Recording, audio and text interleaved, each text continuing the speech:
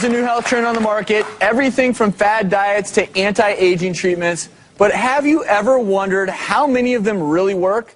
Right now, we're bringing you our top 10 health trends of 2009, helping you decide if they're right for you. If you're one of the millions of people out there, you're addicted to smoking, there may finally be some hope for you with our number 9 health trend.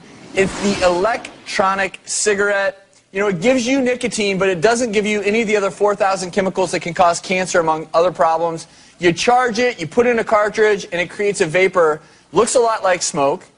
It's $150 for a starter kit, $5 to $10 for the replacement cartridges, and it looks like you're smoking. You know, for some people, this may be a big help to get them to quit smoking. I mean, we don't want to get people on nicotine. That's not good either. That constricts your blood vessels. Yeah, that's what leads to all the heart disease. Right. It's a lot better than consuming all that tar and charcoal and carbon monoxide, all the other stuff that's in the smoke. This won't have it. Important to note, Drew, as you take a puff. Wow. It's so realistic. But that's actually water vapor that you're seeing come out there. So Drew is getting some nicotine. I need the machine and the cigar. Yeah.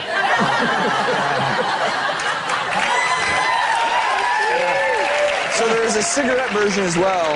It's only available in England. It's not FDA approved, although they expect it'll be here at some point. But you can take a cigarette and do the same thing.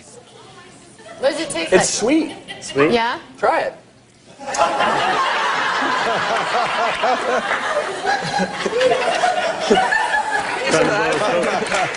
I don't know. Don't inhale, Travis. I have to tell you, it has a very interesting taste. You're going to have lipstick on your lips I know, now, buddy. sorry.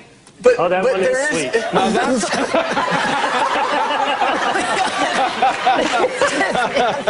Ooh, it's like hot in here now, isn't it? It's just like, wow.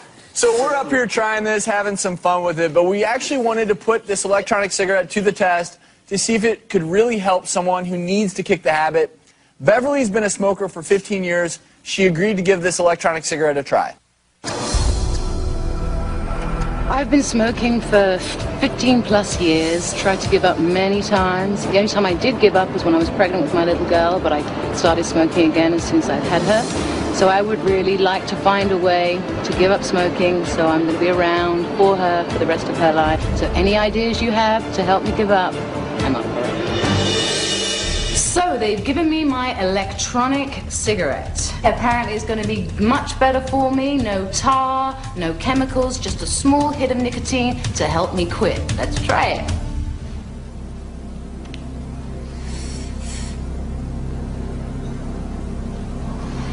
You know what?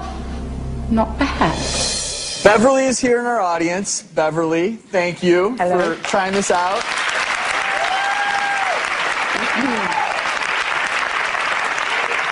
So you've got 4 non-smokers up here trying this out, having some fun with it, but you're really thinking about trying to give up cigarettes.